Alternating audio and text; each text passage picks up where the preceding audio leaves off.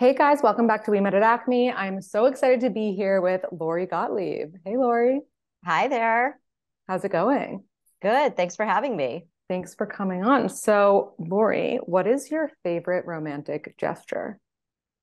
Ooh, I think that people really need to ask other people what their favorite romantic gestures are in terms of giving them. And I don't have one single romantic gesture. I think it just depends on the context.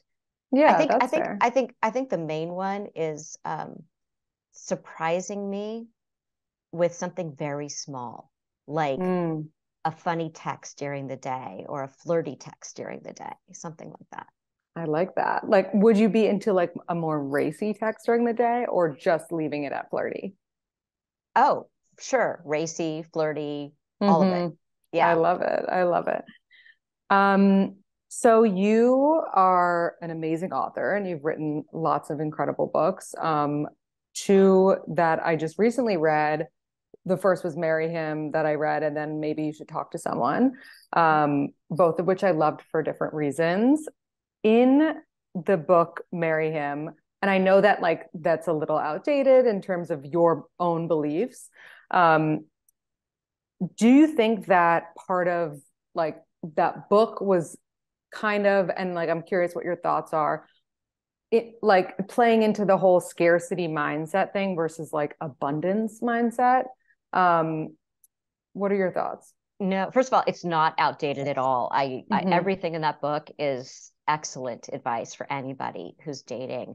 And I don't think it's about a scarcity mindset. I think it was really misinterpreted. I had written an Atlantic article that was supposed to have some humor in it, which apparently felt flat. But the book is actually a heavily researched book where I talk to everybody from psychologists and sociologists to behavioral economists to people who deal with divorce, marriage counselors. And it was really interesting because I was really looking at what makes for happy, lasting relationships. And what I found was that it's that people, when they're dating, are looking for very different things than what they actually want in a marriage. And by the way, not everybody wants to get married, but if you're looking for a long-term relationship or you're looking for a marriage, that's who that book is for. Hmm. And I think it's really about healthy relationships, healthy long-term relationships. And so what I was saying wasn't, you should lower your standards. It was more about you should have higher standards, but higher standards about the things that matter. So a lot of times, and this was written before I was a therapist, but even now as a therapist, I see so many people come in and they'll say, oh, he said he was going to call and then he didn't call, but then, oh, we had the most amazing weekend. And then I don't know what happened. And they're always sort of on edge, or the person isn't reliable, or the person doesn't know how to communicate. And then they still say, oh, but I'm so in love with him or her, right? And it's like, does that feel good to you? Right. Is that something that you want to be in? So, what I want people to do is to have higher standards about the character qualities, the emotional maturity. Do you have shared values? Do you have shared life goals? Do you like to do the same things? Not just the stuff that, people will rule people out on a first date for so many things, and they won't rule them out for like, oh yeah, maybe he drinks too much, or, yeah, Mm-hmm. maybe he's like, maybe he's depressed, and, but they don't even look at that and Right. how that will impact them in the long term. Right. Well, you had a quote, you quoted Nietzsche in the book saying, it is not lack of love, but lack of friendship that makes unhappy marriages. And I love that quote. Like that, I feel like is the biggest thing of all. And it's so interesting to me when someone's like, oh no, like I could never, he's my best friend. I don't think of him like that. And I'm always like, but that's like who, like, that's all it is, at the end of the day. Well, I think that people want their partner to be their best friend, but I think that nobody can fulfill all of your needs. And I think that's where I think our culture gives this message that, when you find the right person, that they're going to fulfill all of these emotional needs for you. And they won't, because it's impossible for one person to do that. So you need other friends, you need other best friends, you need your actual best friend, right? Right. Right. You need other people outside the relationship. And so the mistake people make is thinking that, you know, that person is going to understand me completely, and they're not always going to understand you completely. And you do need to have other friends, and you need to be able to talk to your partner and understand and help them understand you and understand them and understand that you're different people with different needs. And sometimes you have competing needs at the same time. Right. Yeah, no, that's so true. I feel like just that's a recipe for disaster is just expecting your partner to read your mind, to, have the same everything that maybe you feel with best friend. But I will say, like, I feel like your partner should be the person that you want to be with, even more than your best friend when like you're alone hanging out. You know what I mean? Does that make sense? Yeah. Yeah. It's your primary attachment. Right. And I think that that's really important because, again, when we're dating and we don't look for the qualities that we want in our primary attachment figure, that becomes really difficult. So, yes, I think that what it comes down to is trust. What you're talking about is, I trust this person with my vulnerability. I trust this person to see the truth of who I really am and love me, not in spite of it, but because of it. Yeah. I, this is the person that can comfort me and I can comfort them. This person always has my back. I feel safe with this person. Yeah. And I really enjoy being with this person. We love moving through the world together. The good Right. times, the bad times, everything. You know, when people say, "Oh, I love being with this person through the good times," I say, "Do you also like being with them through the bad times?" Yeah, that's so Because, you know, important. people will say, you know, like, there's no one, this was a horrible thing that happened in the world, in our lives, and whatever. But, you know, a parent dies, you know, whatever it is, you lose a job. But there was no one that I would rather have gone through that horrible period with than you. Right. Yeah, that's true. And I feel like it is those horrible periods that bring you closer when it's the right person for you. When you weather the storm, at the end of the day, you feel closer to them after having gone through that together. Yeah, I saw that so much during COVID, where people's relationships were sort of amplified. So if you didn't have a good relationship before COVID, it got worse. But if Yeah. you had a good relationship before COVID, it got better Mm, because you really bonded during that time together. right. Yeah, that's so true. When you discussed in Marry Him, Mr. Good Enough versus Mr. Prince Charming, what do you think is the difference? Like, Mr. Prince Charming is just unrealistic, and Mr. Good Enough has the qualities that are good enough to make your husband, or is that just the Or difference? wife or Mm-hmm. whatever, partner. It's not really gendered, but I do think that we're all Mr. and Ms. and they, whatever, you know, we're all good enough humans. Mm-hmm. And so we kind of treat dating like shopping. Like, here's all of the qualities that I want in a person. And we kind of wish that we could order people up a la carte. Like, oh yeah, I like these qualities of the main course, but then, you know, can I substitute out like that habit that they have with this other thing that I wish they had? Can Right. I substitute out this awkwardness with a little more social fluency? You know, it's like there are no substitutions. People come as they come, and we come as we come too. And people are going to see that there are maybe qualities that, you know, if they could order a la carte, they might order things a little bit differently. Right. But like, how But do we we know? Yeah, go ahead. but I was going to say, but I think that so we're all good enough, and I think that it's not about finding the perfect person; it's about finding the perfect person for you. Hmm. And there's a big difference between those two things. There's no perfect person, but there is a perfect person for you. Yeah. How do we know when we're trying to change someone too much versus like it's actually okay to make these changes? You can't change another person, but you can influence another person. So if, let's say that there's some disagreement that you guys have, or the way that you disagree is leaves you both feeling awful at the end. So you might change how you show up in those disagreements, and that might influence how the other person responds to you. A lot of people think, well, if you do this, then I'll respond differently. Like, you have to go first. And I always say, no, you should go first. You be the person who goes first, because your behavior will influence the other person to change in certain ways. We're all doing a dance with each other. And if you change your dance steps, then the other person will either have to change their dance steps too, or they'll fall off the dance floor. And maybe that's not the relationship for you. Yeah, But I I think saw. that Mhm.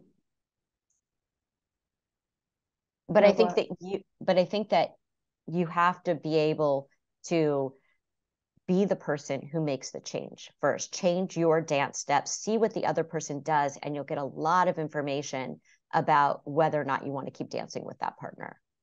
Yeah, definitely. I saw a video where you explained this a little bit, and it makes so much sense. Like, if we're just sitting around waiting for the other person to make changes, nothing's ever going to happen. The only person that we can control is ourselves. So you make that change, and exactly, like they have to respond, and maybe they have to change because you've started it, and they have to respond to it in a different way. I like that. That's right. And also the way that you make your change will help them to respond in a different way. So let's say that when you get upset with each other, you shut down or you raise your voice or whatever you do. Let's say that you decide, you know what, I'm going to calmly tell them how I feel, or I'm going to come closer to them, or I'm going to see their point of view and then tell them my point of view. So I'm Right. going to make sure that they know that I heard what they said and I understand it, and then tell them how I feel so that they don't feel shut out from the conversation. They'll probably respond a lot better than to Mm. your shutting them out or to your raising your voice or whatever you happen to do. That just exacerbates the dynamic, the dance between the two of you. Yeah. If you are someone who's choosing between, this is something that you had brought up in the book, between smart and passive versus less smart and proactive, how do you even know which to go with?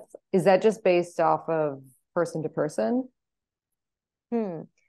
I'm not really sure you have to choose. I think you kind of look at the person in front of you. And I think that the biggest question that people can ask is, do I feel good when I'm with this person?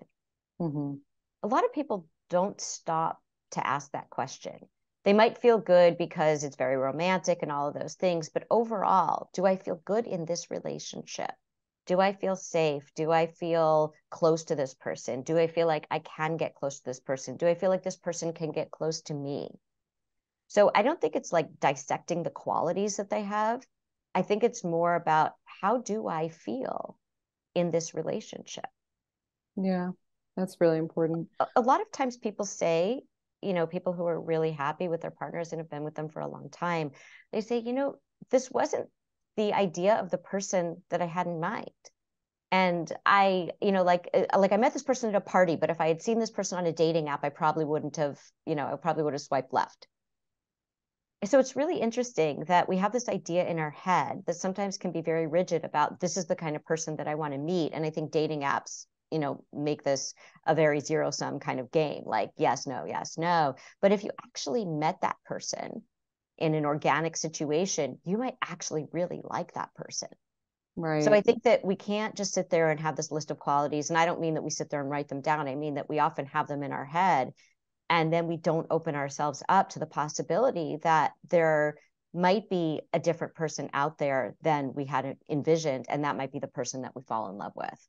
Yeah, and sometimes we do write them down. And I actually have in my own life, before I met my partner, like I did make a list, but I did something that's similar to something you wrote about. It was like a want versus need list, and it wasn't superficial. Like it was needs, like needs that are very important to me. Like, needs to be kind, like things like that, not like needs to have, an accent and like look good in a bomber jacket. Like, and I feel like so often today, women, especially, like more even than men, get like this thing that, have you heard of this thing called the ick? Mm-mm. It's this terminology that I don't know where it started, maybe on TikTok, but it's basically like when you go out with somebody and they do one thing that like Mm-hmm. kind of grosses you out, and then you write them off immediately because like they made a cringe dad joke to the waiter and you're just like, ew, I'm never going out with them again. And Gen Z is like obsessed with this thing called the ick. And they're like, one thing and I'm out. And I feel like that's so toxic. Yeah, it is, especially because you have to remember that sometimes people are just nervous and, they're doing things because people do all kinds of unfortunate things when they're nervous. It's really nerve-wracking when you're with someone that you like and you're maybe just getting to know them. And so, I mean, how scary is that someone can just rule you out for this 30-second thing that happens, So right? scary.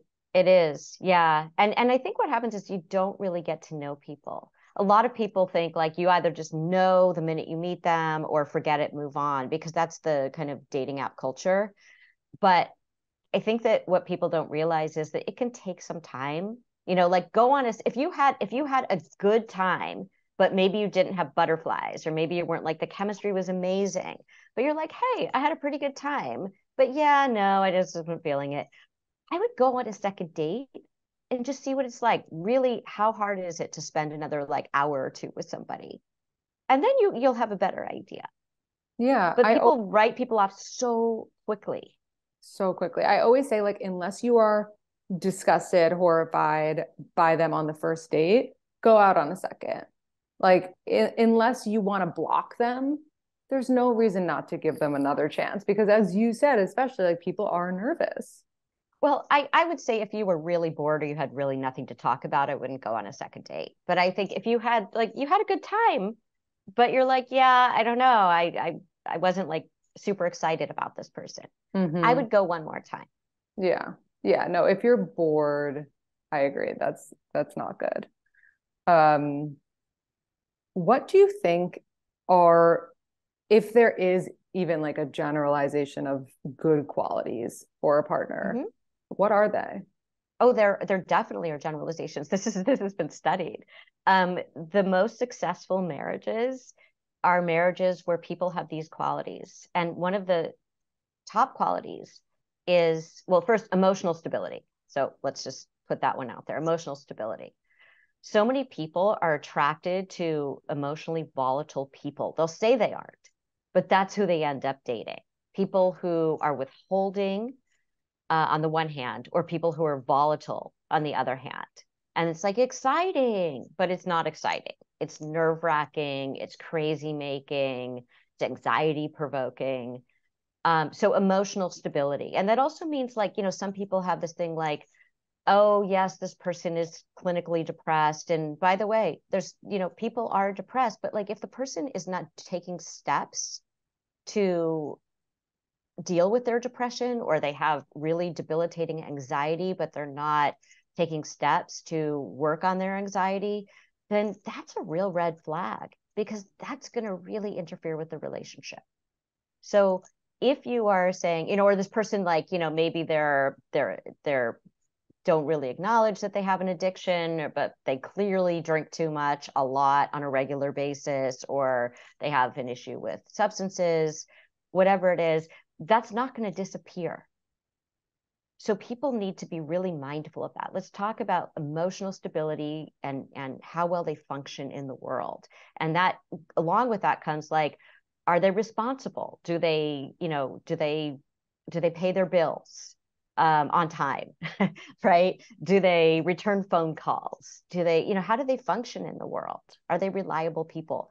But the next most important quality is flexibility. Mm. And flexibility is, like, can they go with the flow a little bit? That doesn't mean like, can they be a doormat? It means, can they be flexible because they're dealing with another human being? So can they, do they need to have, are they control freak? Do they need to have things their way all the time? Or can they be a little bit flexible? That's super important, because life is going to throw all kinds of things at you and you're going to need to pivot and be flexible. Yeah. The other thing is emotional generosity. Emotional generosity is huge. Um, if they see you do something embarrassing, are they going to criticize you for it, or are they going to be compassionate? Um, if you, how do they act toward like the waiters in the restaurant? How do they act toward people in the world? How emotionally generous are they? Can they apologize and apologize without a but? Can they take full responsibility for something instead of trying to defend themselves? Can they come toward you in a time when it's really hard to come toward you? Can they take time to, like, something is important to you and it's really inconvenient for them, but they're going to make time because you trained really hard for this marathon, so they're going to show up even though they really wanted to be on this other trip at that time. Those kinds of things. Emotional Yeah. generosity. Which of those do you think can be learned, if any? All of it. But you have to want to learn it. Right. So it's not like, oh, look, I was flexible, give me some brownie points here, and now it's a quid pro quo. So that means that now you have to be flexible. You just do it because you want to do it. You do it because that's how you want to show up in a relationship. Yeah. This is a question that came in for you from one of your fans. They asked, how much does a significant other's family matter? And this is coming from somebody who is very close with their family and knows that you can't choose your family, but is like clearly not a fan of their significant others. I think it matters a lot. I think what matters the most is, what is your partner's relationship with their family? And how are you able to talk about their family with each other?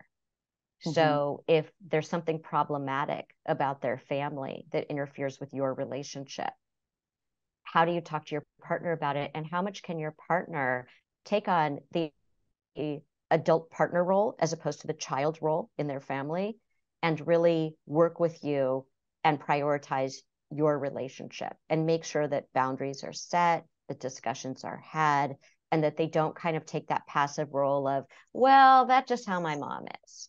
That's just how my dad is. But they say, hey, mom, dad, this is causing a problem in our relationship, even if their parents won't react well, that you're setting that precedent that this is what's okay to do around us. This is what's not okay to do around us. Yeah, it's always so scary when your partner has some sort of like crazy family situation and they're almost like in denial about it. And they're like, what do you mean? Like, my mom's just trying to, be sweet to you. That is, I feel like, the biggest red flag, is when they like gaslight you to make you seem like crazy for not understanding their much crazier parent or something like that. Like, if they're aware of it, it's at least there's that. Yeah, and I don't think they're gaslighting you. I think that what you said is right, that they're in denial, that they don't Right. actually see it. Gaslighting would be, yes, I see it, and I'm going to pretend that you're the problem as opposed to my parents are the problem. But Right. what denial is, I don't see the problem at all. I don't know what you're talking about. And to be fair, there are going to be times when you both grew up in different environments. So what they consider a healthy family relationship might be different from what you consider a healthy family relationship. And that's something you need to negotiate in your own relationship. Like, Right. my parents want a lot more, someone might say, my parents want a lot more contact with us. And you think that that's weird and intrusive. But the other person is like, no, we just have a really close family. And your family is very different about space than their family is, or about showing up without calling, or or about how often you're going to get together, those kinds of things. So those are things that you have to discuss and negotiate with each other, and that's where I think couples therapy comes in very handy. I deal with that all the time with couples. How do we talk about this? You guys, obviously haven't been able to talk about it. Let's teach you how to talk about it so that you can work this out. Do you ever advise the parents to come into the couples therapy, or it's just like, I'm going to give this couple the tools to deal with the parents on their own? Most of the time, I'm going to give the couples the tools to deal with this. And that's very effective. You want the couple to have agency. You want them to be able to work together and to be a unit in this. Right. Your book, Maybe You Should Talk to Someone, has influenced so many people to see therapists who don't, which is so incredible beyond. And I know so many people who have taken that leap to start seeing a therapist after reading the book. What made you want to become a therapist? I had probably the most unusual path to becoming a therapist, and the most non-linear path. when I graduated from college, I worked in film development, and then I moved over to TV development, and I was an executive at NBC, and I came to NBC.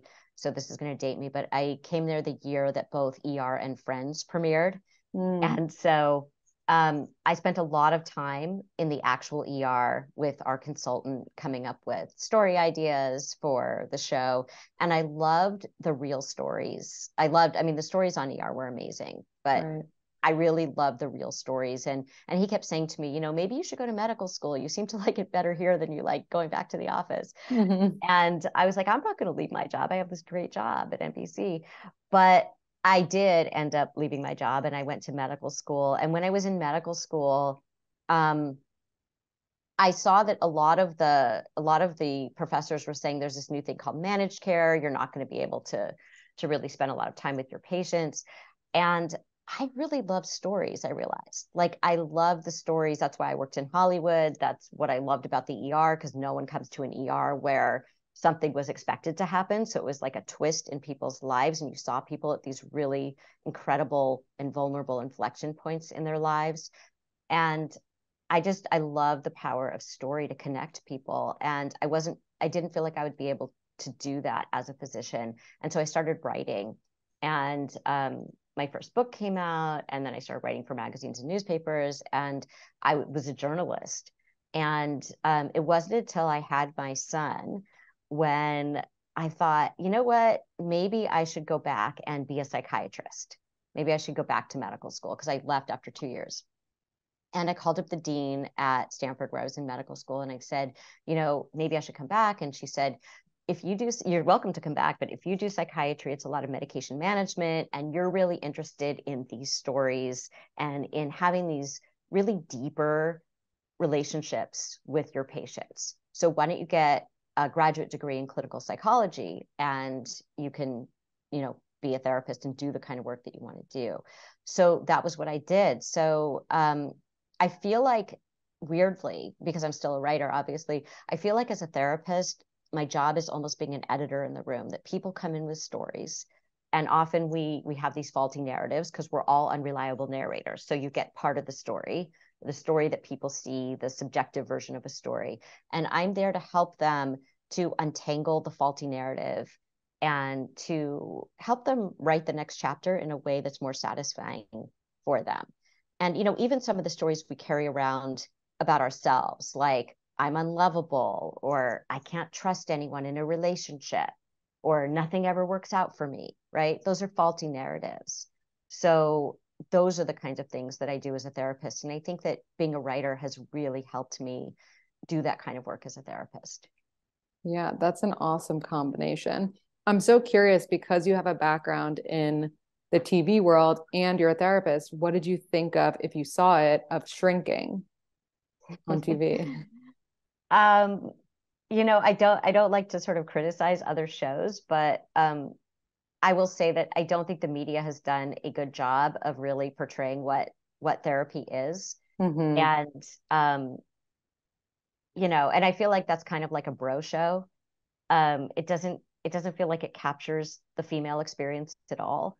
Totally. And it's very broad. And so I hope that people do not watch that show and think that's what the therapy experience is like. I mean, that's why I wrote Maybe You Should Talk to Someone, is because I wanted people to see what it really is. There's so many misconceptions about what therapy is.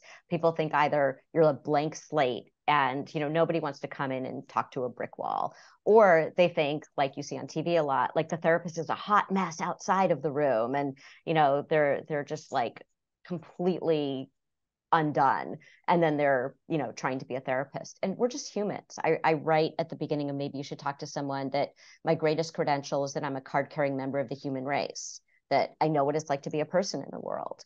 And I think that that makes us as therapists good people to help other people, because we're not like the expert up on high. Of course we have training and we know what we're doing, but I think that mostly it's a very human endeavor. And I think a lot of Mm-hmm. people don't go to therapy because they think it's something very different from that.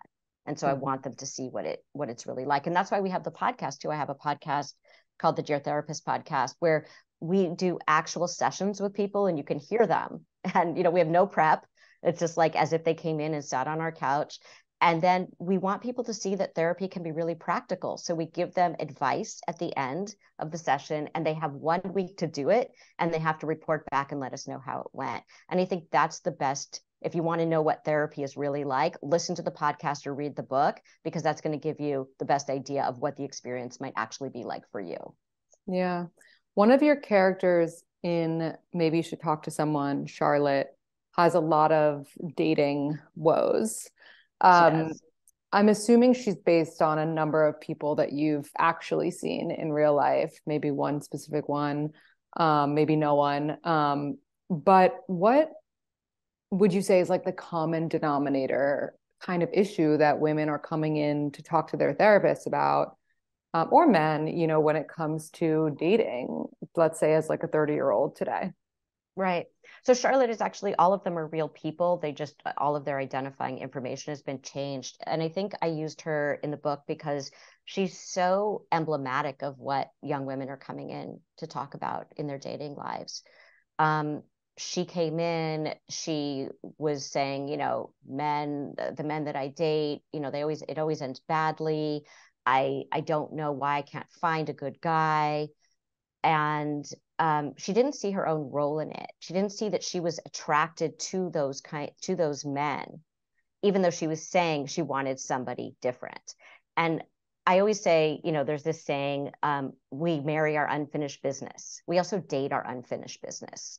And that means that, weirdly, whoever kind of disappointed us, didn't treat us the way we wanted to be treated, hurt us in some way growing up, if we haven't worked through that, we end up attracting those same kinds of people in our dating lives. It's kind of like, oh, our unconscious is saying to us, our subconscious is saying to us, like, you look familiar, come closer, right? Even though they Mm-hmm. look very different, we're like, oh no, that's going to be totally different from my parent. And it's called repetition compulsion, where you repeat the same thing, but with a different person, because this time you're going to win. This time you're going to master it. This time you're not going to get hurt by that person. This is completely outside of our awareness. So we end up like a moth to flame going for those kinds of people. And then what happens is we get disappointed again and again and again until we start to realize, wait a minute, I'm the common denominator here. It's kind of like if a fight breaks out in every bar you're going to, maybe it's you. Right. Right. So if this keeps happening with every person that you date, maybe you're choosing people with whom that's going to happen. So with Charlotte, I mean, at one point, she even started dating someone from the waiting room. And it was, I didn't know what his issues were because he was seeing another therapist in our suite. But it was like very apparent to me that this was not going to go well. And in fact, at Right. one point, he shows up with another woman in the waiting room. We don't know, is that his sister? Is that his girlfriend? Who is this? It does not end well. And it isn't until she really tries to heal and does some of the grief work around her own childhood and what she did and didn't get from her own parents that she's then able to not try to seek that out from her partners and to find people who are healthy and people who are ready for a relationship and people who want what she wants. And it's interesting, in that transition period, she would go out with those like better quality people, let's say, people more ready for prime time relationship. And she'd be like, yeah, really nice person, but I'm just not attracted to him. Mm. Because what she's attracted to unconsciously is like the excitement of the familiarity. Like, oh, yeah, that feels like something I know really well. So she had to get used to, oh, I'm just not used to this. This is like, you've like plopped me down into this new environment and I have no map for this. And until she could get past that transition point, um, she was really stuck in this, yeah, I'm going out with better guys, but I'm not attracted to them, to, oh, now I'm going out with better guys and I am attracted to them. Right. Yeah. That's such a real thing. I feel like that's the biggest thing is like we're going for the wrong people, or we are the common denominator. Like if you're fighting with all of your friends, why? And I remember I was similar to Charlotte when I was dating in my 20s. And my therapist had said to me at one point, she was like, you always find these guys who like dip a toe in, Mm-hmm. but like aren't like fully in it. And I was like, yeah, you're right. Like, why do you think that is? And she was like, because you dip a toe in. And I was like, oh, wow. Like such a light bulb moment. And that's such an important point because Charlotte did that too. She said she wanted the closeness, the connection, but she was terrified of it because mm, a loving experience for her growing up was very dangerous. You couldn't trust it. It would feel great one moment, then the parents would disappear, right? So she had a mom who was very present for her and then would get depressed and then really check out. She had a mm, dad who was always like on these trips and kind of she didn't know what he was doing. It was very unclear. And he would be very close and then he'd forget to call her on her birthday. Like right, so she'd be like gutted and then she'd be like, I feel really good. It's like heroin, like putting the needle in and then it right. would get taken out, right? And so when she would feel that rush, like the heroin rush of some new person, it was also very terrifying because it was like, oh, but I know that the needle's going to come out and I know it's going to feel terrible. And what she Mm, needed to do was to stop looking for heroin. right. Yeah. That's that's meaningful. When working with men, because I know you work with men also, did you ever conclude, or is this just what a lot of women think, that men need to make like less concessions when they're looking for a partner than we do as women? That like we have to, choose the best of the bunch, whereas they have more freedom to choose someone that they think is out of their league. Mm. I think that men have more flexibility in terms of who they can date because we have this cultural idea that, men can date certain ages. And women have a very restrictive, women can date older, but they can't seem to date younger in our culture, which is just a cultural construct. It has nothing Mm-hmm. to do with who you're attracted to. And I think also, I think that men, in a weird way, people think, oh, men are so picky. I think men actually are less picky in a lot of ways. I don't mean that they don't have high standards. I mean that they're more flexible in terms of they have a wider range of the kind of women that they will date. And I think that women tend to have a very narrow range of the kind of men that they will date. Hmm. So I do see that. But I think that that's actually, I think that, as women become much more educated and there are more college graduates who are women than men, it becomes more of a problem because it makes sense that women want to date people who are college educated if they're college educated, but there might not be as many men who are college educated. And Yeah. men in the past, when there were more men who were college educated than women, men were less, I guess, they didn't hold that as the like a huge standard for them. It's like they wanted someone they could talk to, right? But they didn't have to have the same level of maybe intellectual connection. I think Mm-hmm. men really want that nowadays, though. Yeah. I think that we see this like much more egalitarian coupling going on where people really want people who are similar to them. But I think that one thing we don't consider is, of course, if you are someone where you're educated and you want to talk about lots of different things, that you want someone like that. But I think that there are people who are smart in all kinds of different ways. So if you can talk with somebody about all the things you want to talk with them about, but maybe they don't have the graduate degree and you do, it shouldn't matter because look at the person in front of you. So I think that's where we get tripped up a little bit. Yeah, that's actually a really good point. There was an article, I forget which publication, but it basically talked about like how men are more single than ever because of that education thing, because of a lot of points that you just made. Um, and like women are, you know, not settling for a man that they feel like is less smart than them, is, any of these things. Um, Well, you don't want to be with someone who's less smart than but somebody who's maybe less educated is not necessarily less smart. yeah. And I think too, I think that women want this thing that could sometimes be very incompatible, which is I want sort of the alpha guy, like the really ambitious guy, the really successful guy, the real go-getter guy, the really kind of like socially fluid guy, meaning that he's like very socially skilled. And that might not be the person who, if you are also that way, that might not be the person who's like available to help if you decide you want to have kids. How are you going to divide up the responsibilities in the household? That might not be the best partner for you. So sometimes the people who maybe aren't as alpha, but are smart and interesting and you enjoy being with them are really good partners for really ambitious women who want to be the person who's the out in the world person.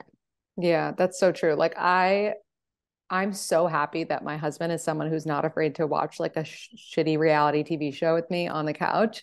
I I'm so happy about it. And I never would have said like I need a man who is not afraid to watch like, Real Housewives, but I love it. Like I really love it. And I don't think I personally don't think it makes him any less alpha.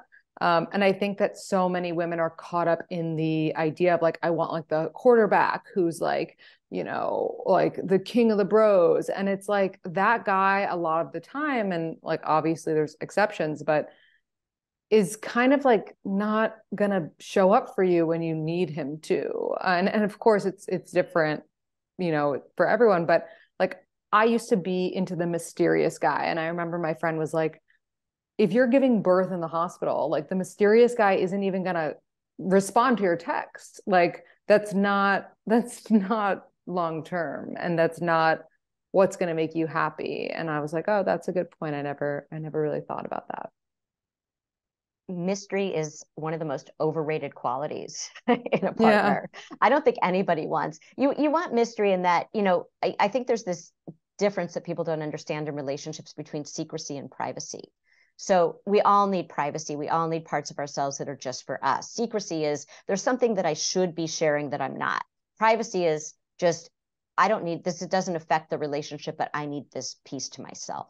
Mm-hmm. So you need a little bit of, not knowing every single thought that crosses your partner's mind, because that can be exhausting. But I also think that when people say they want mystery, I think that what that is uncertainty and anxiety. And I don't think most people really want that. It can be kind of exciting while you're dating for a little bit, and then it gets really old really fast. But Mm-hmm. when you're thinking about a partner, you're thinking about, who am I going through life with? And I don't want to be wondering all the time. I don't want to be on edge all the time. And so we really need to think about that when we're dating. Who do I want to go through life with? And why should the criteria be different when we're dating? It makes no sense. It's like, why would you interview for a job? Why would you interview a candidate for a job where it's like they're great in an interview, but they don't really have the qualities or the qualifications for the job? So the interview should be reflective of the qualifications that you're looking for. So the dating is really an interviewing process for both of you. And Right. people don't like to think of it that way. It sounds very unromantic, but it's a getting to know, are we compatible? Do we feel like we would be good partners for the long term? Yeah. So important. The last thing I wanted to ask you about, or just like highlight, um, going back to marry him for a second, there was a line that I loved, which I guess you had learned in your research. It says, guys would say, I knew this person was the right person when we'd been dating for 6 months and she had to go away for a week. And when she was gone, I missed her so much. I thought that I felt happier when she was around. I realized how important she was. So this is a man talking about what made him realize how much he liked a woman versus women talking about, chemistry and fireworks. And I love this because I always say like guys decide how they feel about you in the missing of you, like when you're Yes. not there. And I always say like how can he miss you if you're never gone? And I feel like that is the perfect example of like men knowing that they're the one. And it's like, if you ask me how I knew my husband was the one, I'm like, I knew right after the first date. I texted my friend. And if you ask him, he's like, well, we spent like a series of time together and we got to know each other. And I eventually realized that like I didn't want to think about life without her. And they're just such different answers. There's such different answers. And I just think that it's so amazing that you highlighted that so that women can understand how men fall for them a little bit more. Oh, yeah, absolutely. Men are all about what I was talking about earlier, which is, how do I feel when I'm with this person? And for some reason, women are more about it. You know, we say that men are so superficial. I think women, in a lot of ways, like really judge men on these more superficial qualities. How do they dress? We will say we don't do that. Mm-hmm. But when you think about it, it's like, you know, how do they reflect on me sometimes? You know, when I'm with them, as opposed to how do I feel when I'm with them? Yeah.